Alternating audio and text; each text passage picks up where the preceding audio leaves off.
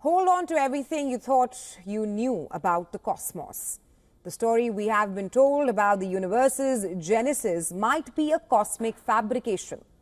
A new theory dares to question the ultimate origin, suggesting that the Big Bang wasn't the starting gun, but a mere echo in an infinitely grander cycle. Our next report telling you more.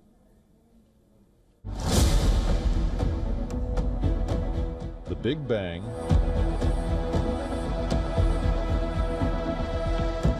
the explosive origin of time and space, may not be the beginning after all. For nearly a century, the Big Bang has stood as the ultimate origin story, the fiery moment from which all space, time, and matter exploded into being.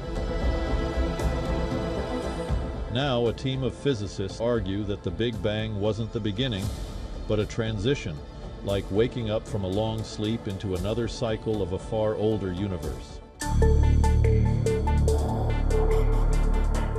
This bombshell theory, recently detailed in Physical Review Journal, proposes a bouncing cosmology, where the universe didn't explode from nothing, but rather rebounded from a previous phase of contraction.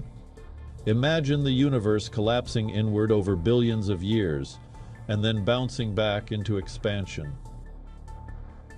This idea is more than poetic, it's mathematical. The study builds on new equations in loop quantum gravity, a field that aims to bridge the laws of quantum mechanics and general relativity.